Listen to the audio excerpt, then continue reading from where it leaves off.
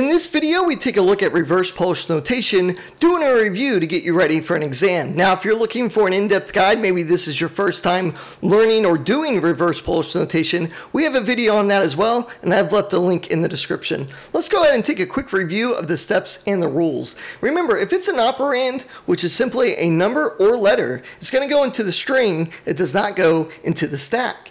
If it's an operation, which is simply a mathematical symbol, it goes into the stack based on order of precedence. And that order of precedence we're referring to is PEMDAS. P for parentheses, E for exponent, M for multiplication, D for division, A for addition, S for subtraction. Now, if the operations are equal or less in precedence, the one in the stack is popped from the stack and put into the string. The current operation is then pushed to the stack. Now, if the operation is greater in precedence than the one in the stack, it is pushed on top of the stack. And this is how a stack works, both by popping and pushing.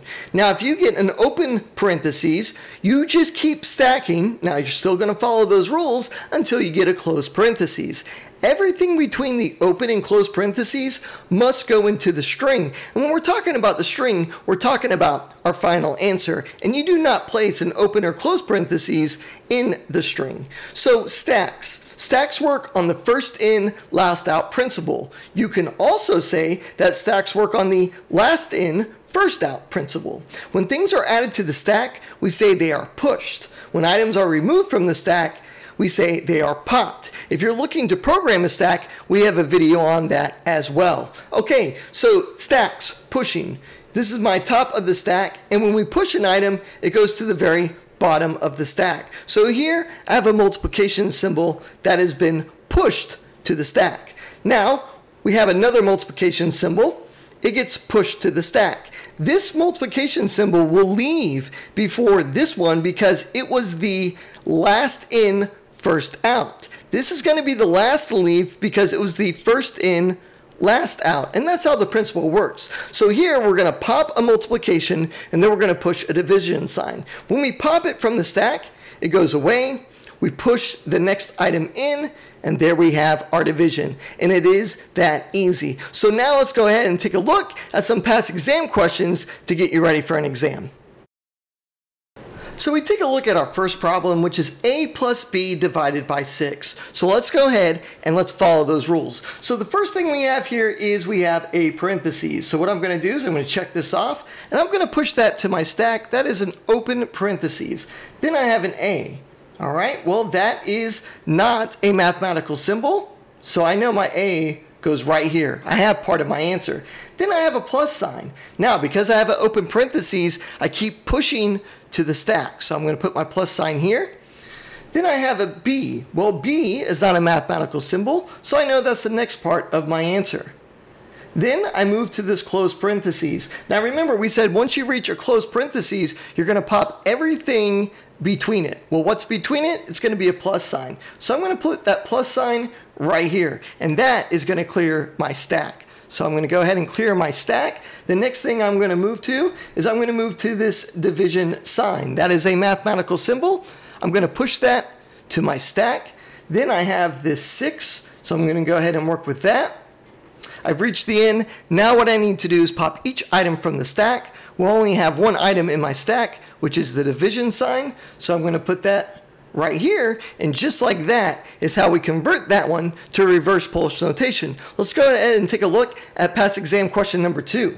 And taking a look at this one, we have some parentheses here, and that's okay. When you're working with reverse Polish notation, no need to get nervous. Simply remember the rules, follow them, and you'll be fine. So let's go ahead and let's do this together. So we have a 3, not a mathematical symbol. I'm going to put that in my string. I check it off so I know that I've completed that one.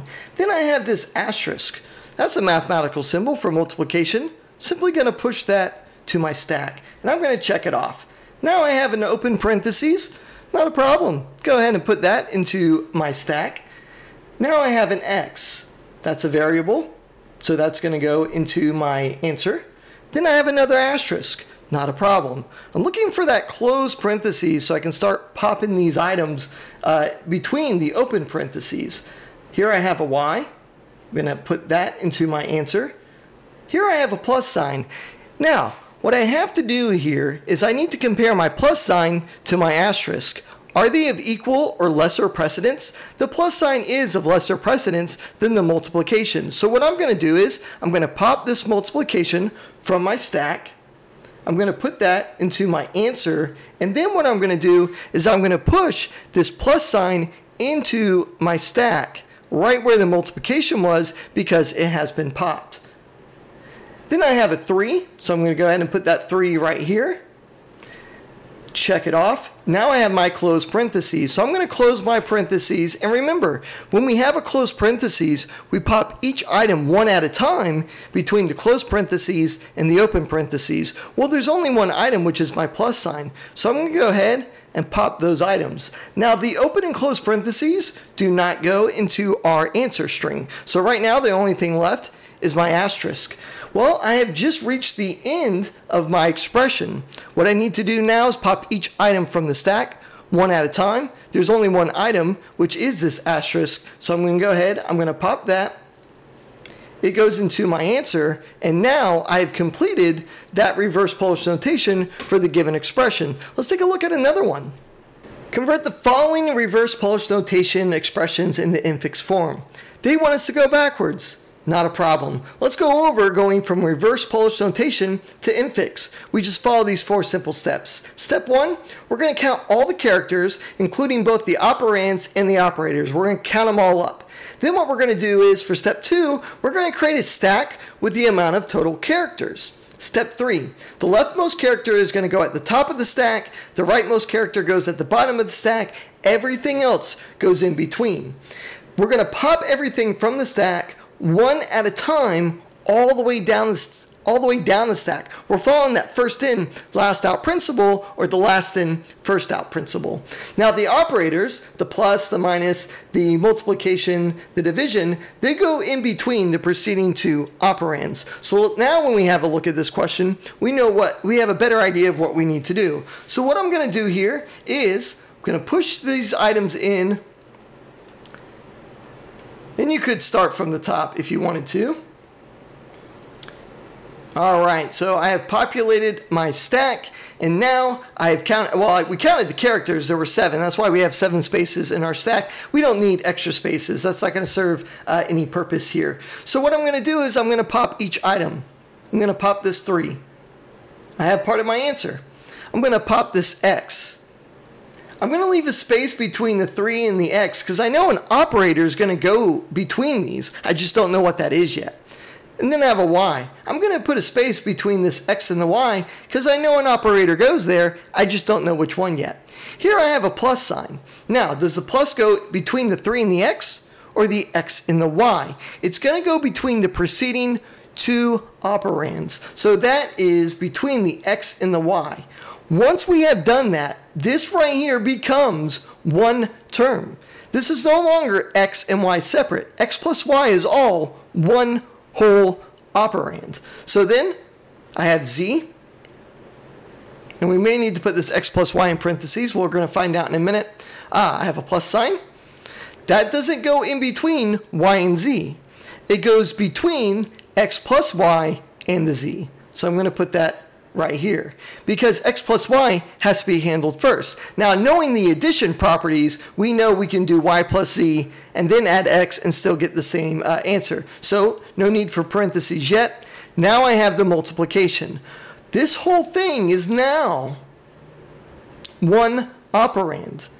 So it goes between 3 and this operand. And I put in my multiplication. Now, if I was to work this out with values of X, Y, and Z, I would not get the right answer. So what I need to do is I need to put in parentheses. What was the first thing to be done? Well, I know, according to my stack, X plus Y plus Z had to be done first. So now my final answer back in Infix form is 3 times X plus Y plus Z. Let's go ahead and take a look at another question. We have another one. So perfect. We've already gone over, so this will allow us a chance to practice even more and build that consistency. So we have 7y to the power of 6 plus 2 divide sign. So what I'm going to do is I'm going to push all of these items into my stack. This time I'll start from the top. And when we start from the top, you got to go from the far left. It does matter what order this does go in. So if you're going to start from the bottom, you got to start from the far right. If you're going to start from the top, you start from the far left. So here we have 1, 2, 3, 4, 5, 6, 7 characters again. All we're going to do are follow those rules. So my first one, I'm going to pop this 7. Perfect. Now I'm going to pop this Y. I'm going to leave a space between the 7 and the Y because I know an operator is going to go there. I just don't know which one yet. It's going to be the caret symbol. So it's going to be 7 to the power of Y. Then I have a 6. Now this whole thing is one term now. This whole thing is one operand. So now I have a 6. I'm going to put that one down. And I have a plus sign. Now this plus is going to go not between the Y and the 6. It's going to go between the 7 to the power of Y and the 6. Then I'm going to have a 2. And now I'm going to have a division sign. Okay, so here's what we need to do. So we need a division sign. So I'm going to write that there so I don't forget. If I put the division sign between the 6 and the 2, and I was to follow the order of operations, that would happen first. Well, that's not going to give me the answer. I know that this right here needs to happen first. I need to do 7 to the power of Y plus 6. Then I can, because this is one whole operand now. This is one whole operand. The division sign goes between the preceding 2 operands, this one and the 2. And just like that, I am done with that question. It is back into its infix form. Okay, an expression in reverse Polish notation can be evaluated on a computer system using a stack. Describe the operation of a stack. There's one of 2 things you can say here. You can say it works by using, and this is what they're going to be looking for. They're going to be looking for this right here, the first in, last out principle. That's one option you can say. The other option you can say is that it works on the last in, first out principle. And just like that, we're ready to move on to the last question. And in this one, they want us to show the changing contents of the stack as the expression is evaluated. So what we're going to do is we're going to be looking at this expression right here. And if you need help with this, we have a video on this as well. I'll leave a link in the description on how to work through reverse Polish notation showing changes in the stacks. So what we're going to do is we're going to take each of these characters, we're going to put one below each stack. So we're going to do 2, 3, next is the asterisk, 8, plus 7, and then my divide sign. Now that's not going to give us any points, but it makes it much easier to work with. So I have a 2. Next is a 3. The 2 is still in the stack, so the 3 gets pushed onto the 2. Now I have a multiplication sign. I need to pop these items from the stack. Now when you're popping these items from the stack, you do not write from left to right. You write from right to left. Let me show you what I mean. We're going to pop that 3. We're going to pop that 2. The asterisk goes in between these. What is 2 times 3?